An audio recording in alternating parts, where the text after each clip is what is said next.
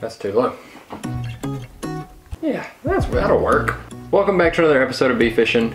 Today I got one for you that should be a little bit controversial. Not really, it's just knots. I mean, there's really nothing to it. It's just several knots. So what we're gonna be doing is I want to show you my 3 favorite knots to tie, when to tie them, and why I chose those knots. It's a question I get a lot on the channel of, hey, how do you tie this knot, or how do you tie that knot?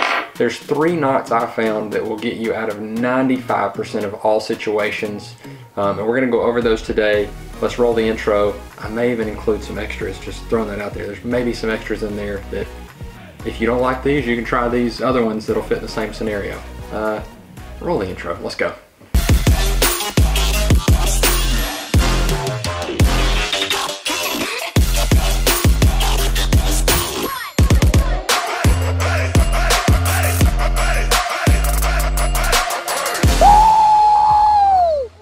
Alright, so what we've got is I'm going to use this white, this is actually like catfish, like trot line type line right here, this white line. I'm going to bring y'all around so y'all can see better, but pretend this is either mono or fluoro. Every time I use this white line, it's going to be mono or fluoro. Then I've also got some braided line. This is actually, I think, 250 pound or 300 pound braid, really big braid that I only use on like saltwater rigs for shark fishing. When I don't want to use mono. Not that I do a lot of that, but I do have it. Again, these knots are easy to tie. They're going to get you through 95% of the situations you're going to find yourself on the water. So that's the reason I'm showing you these. We are in the actual Bee Fishing studios. If you've never joined, if you're new to the channel, hit the subscribe button and join us live on the Bee Fishing Live every Wednesday night. Anyway, let's get into the knot tying. And first knot I'm going to show you is the Palomar knot. 90% of the time I'm tying this knot. This knot can literally be tied on almost anything. And we're going to use my shark fishing hook, my big hook here. We were going to use that hook. We're going to use the giant shark fishing circle hook here, and I'm going to show you how to tie the Palomar knot. We're going to tie this. This is a good fluoro, braid, mono. This goes with all of them. You can tie this one literally on anything, and 90% of my situations I tie this one. And then I'm going to give you a reason not to tie it. So let's get into this, and we'll bring y'all around so y'all can actually see. So I've got y'all actually on the GoPro right here, so hopefully y'all can see. We've got our hook, and this is how you tie the Palomar knot. So basically, you're going to go through the hook, the eye of the hook once, pull you some line out and go through twice. So we have our line going through twice. It is very important and will help you if you do not twist this line. Don't put a twist in it. That actually weakens the line, or weakens this knot a ton. So don't twist it, try to keep it as straight as possible. All you're gonna do is take this and you're gonna do one of these overhand knots. So we're gonna bring them together like so, and take that loop. We're gonna go through the loop. So basically just like you were starting to tie your shoes. And without twisting it, try not to twist it, go all the way over your lure. In this case, it would just be the hook. So you go all the way over with that loop, and then you cinch it down. Now the important thing about this knot, especially if you're using this on fluoro or mono, is you want to lubricate the mess out of this knot before you cinch it down, okay? I mean, I'm talking about get your tongue in there like you just finished your first hot date, because this knot will create some friction on that fluoro and mono and really weaken it, and you just cinch it down, and that is it. That is it with this knot. You can actually look at it and see that I don't have any twists in that knot. That's a really, really good knot. Well, here's a con about the Palomar knot, is you end up with usually you have a pretty long tag end on your knot. So there's a long tag there, and I'm going to show you a reason why where this knot does not really work good in a knot to get you out of it. So let me cut this one. We're going to tie the Palomar knot again, and I'll show you another application for the Palomar knot that is very, very good. A minute ago I fed the knot for the front of the hook. So where the hook is actually up like this, I fed it through the front, not the back, but I fed through the front. So let's go through this knot again. I'm gonna pull out a good bit of tag end here, okay? So a lot of tag end. We're gonna go back through. I mean, y'all see how much tag end I've got here? I've got a whole lot of knot there. So I want a long tag end here, and some of you guys may know what I'm doing already. So overhand knot right there, right? Again, try not to twist your knot. You don't want to twist it, all right? And I'm actually gonna take this tag end, I'm gonna pull it as tight as I can. I want a long tag end. Just keep the knot straight and then cinch it down. Again, lubricate, lick the fire out of this. So we got our Palomar knot all cinched down. Now we're gonna take this tag end right here. We're gonna go right through the top of that hook, okay? Boom, like so. Now, what I've just done is I have made a drop shot rig. Now that is an offset circle hook, and also it's super heavy, which is why it's leaning. But you see how that thing sticks straight out when I pull on it? This tag end right here, you'd put your drop shot weight on, and when it pulls, that hook stands straight out, you've got a drop shot. So the Palomar knot only is a knot that you can tie to a chatterbait, crankbait, you know, worm, anything really. You can tie Palomar to almost anything, but you can also use the Palomar knot for that drop shot if you leave yourself enough tag end. So that knot's great. Palomar can be used literally in almost any application, but here is when you don't want to use your Palomar knot. If you are using leader, okay, your Palomar knot leaves a long tag end. It's just the nature of that knot. You have a lot of tag end that you have to chop off, okay? So, not a bad thing when you're doing a drop shot, because you want that tag end to be long so you can hang your weight down there. Now, if you're fishing like a Carolina rig, for instance, you don't want a long tag end, because up to that barrel swivel, you've only got a finite amount of leader, right? You don't want to keep taking big chunks every time you get 2 or 3 fish and it's time to retie. Palomar knot doesn't work really well for that. So knot number 2 of my knots that you need to know is the improved clinch knot. The improved clinch. So let's turn back around. Let's look how to tie this thing. The improved clinch knot. This knot is really, really good if you don't want a long tag end. So I will use this on my Carolina rigs. If I'm worm fishing any kind of leader, if I can get away with this knot on a leader, I'm definitely going to do it, because it's going to save me that extra line on that tag that I've got to cut. So what you're going to do is you're going to come through the hook once, and you're just going to twist.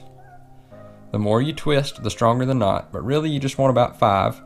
And this right here, that little, where it goes to the eye, it creates this little bit of an opening right there where my finger is. Hopefully y'all can see that little hole right here.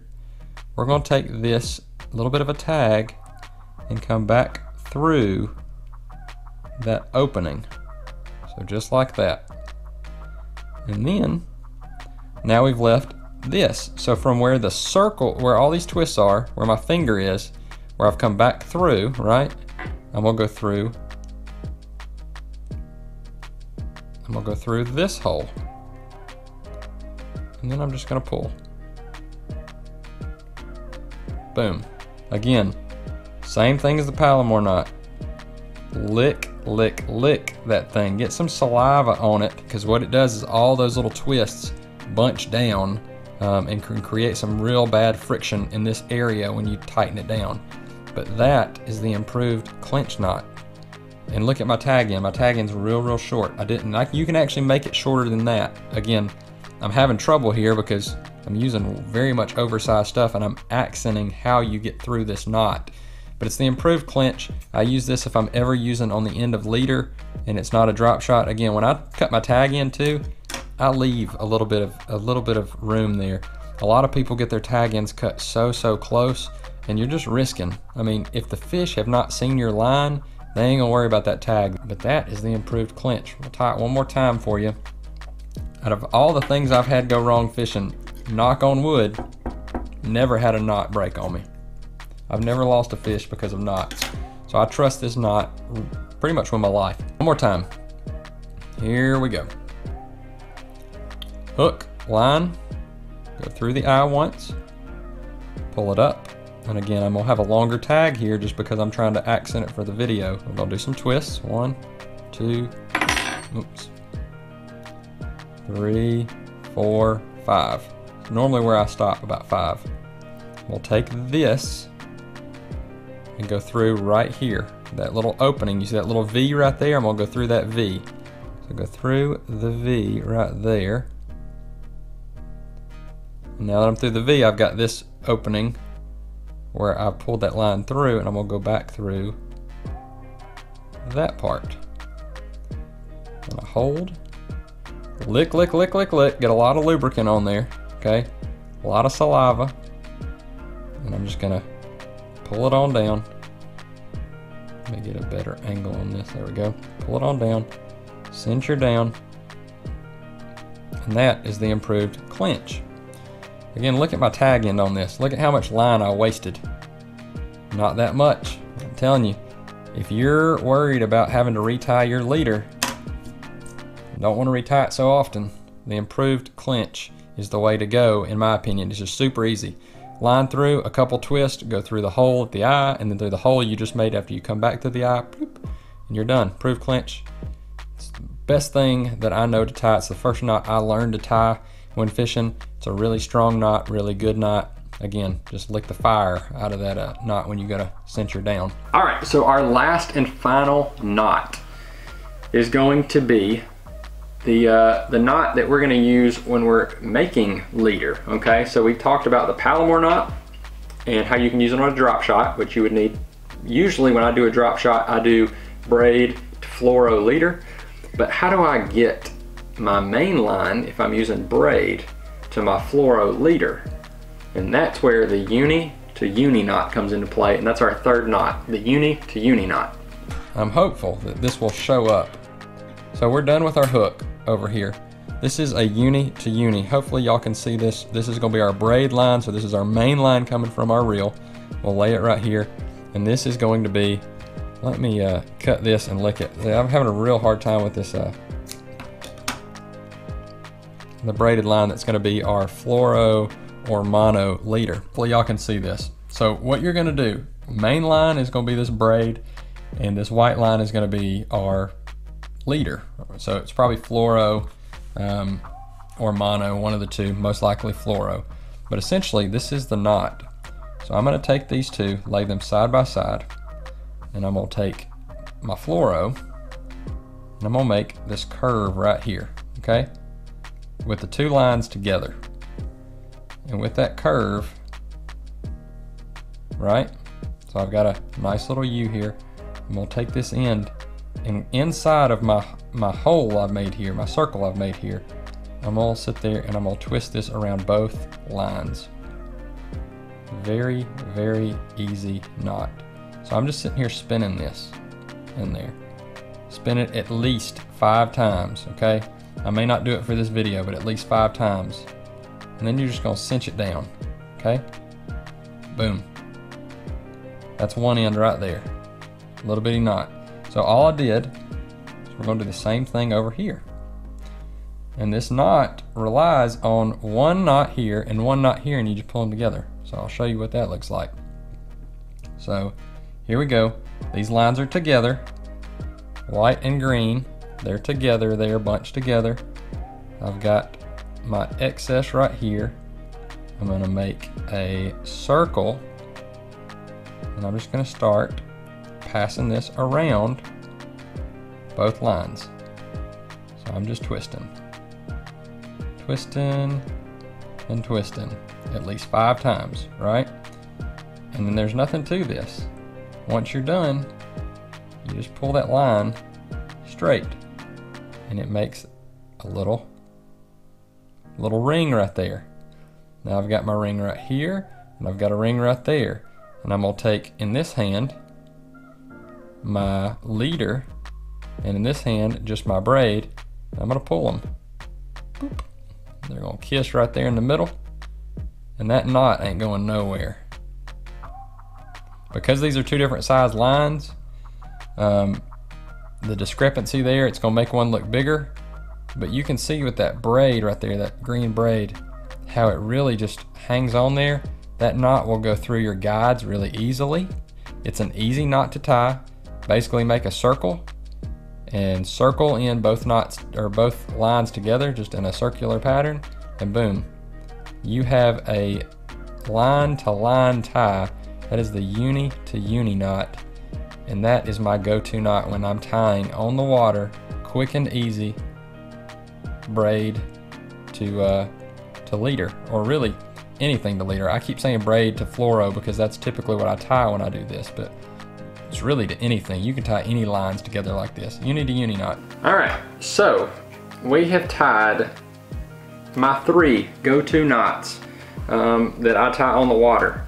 And for the 3 reasons I mentioned, either I don't want a long tag in because I'm tying to leader, and that would be the improved clinch.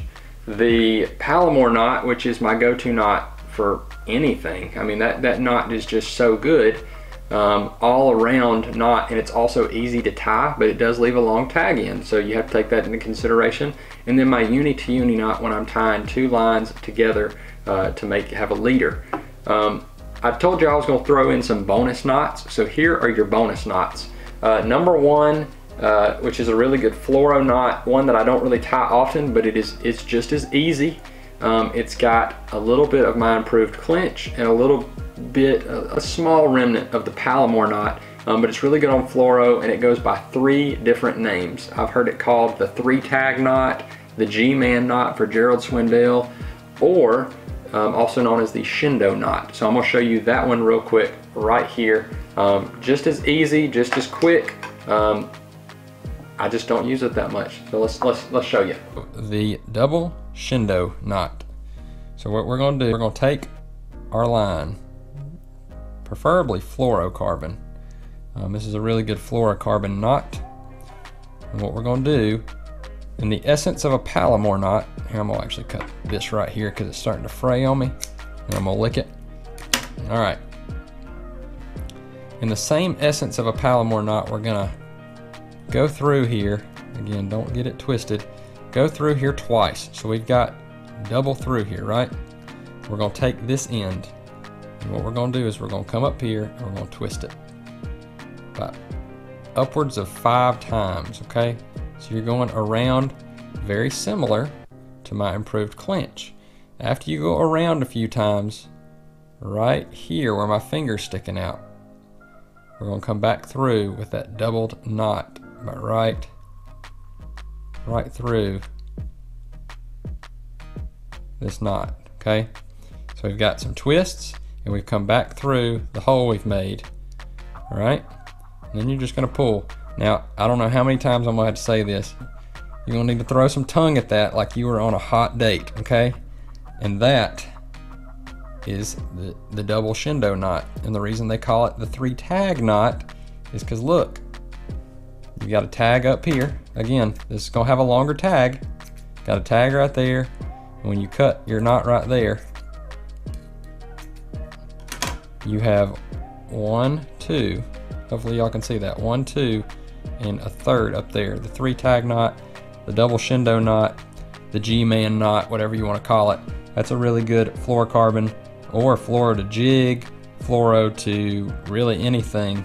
It's got a little bit of the essence of the Palomar and the fact that you're doubling through there, and some essence of the clinch knot because you're twisting and you're actually using the line's twist right here to cinch down the improved clinch on your tag right there. All right, guys, that's going to do it for today's video. I hope you guys enjoyed it. I hope you learned something. I hope you know why there are so many options to Fisherman on these knots. It's because they all have different applications. And sure, I know I'm going to get some blowback in the comments on, well, you know, when I tie leader, I use an FG knot. Well, yeah, an FG knot's great, but it can be complicated. I mean, it's a lot of these knots that are a little bit more complicated. All it takes is one little screw up, like a Palomar knot. If you twist the line, it makes it weaker. One little screw up like that and the knot's weak and you're gonna end up losing fish. I try to, for the most part, to be foolproof and that are easy, that you can do quickly and easily, and that are strong for them. I mean, that's what we all want, right? A strong, easy knot. Those are my top 3, but I know the FG knot's probably gonna come up in the comments. The snail knot's probably gonna come up in the comments, just because those knots are, I mean, they're great knots, but the snail knot, in my opinion, is not a good all-around knot. It's got a specific purpose. The FG knot has a specific purpose, but you can get away with doing a uni to uni too. I mean, hopefully you guys agree with that. And again, it's all about confidence. If you are confident and quick at tying a knot, stick with that knot. When you start venturing out and trying knots you've never tried before and you're not confident with, that's when you start losing fish, because you're not tying the knot as good, and you're also losing time because you're not as confident tying that knot. I can tie most of these knots in my sleep with my eyes covered, just because I've done it so many times, so that's why I'm gonna stick with them. I hope you guys enjoyed it. If you did, hit the like button. Leave me a comment below on which knot is your favorite knot. I kind of want to know, is there something I'm missing out on some of these knots, as well as hit the red subscribe button, turn it gray, hit the ding dong notifications if you want to be notified anytime I drop a new video, and we'll catch you on the next one. Later, guys.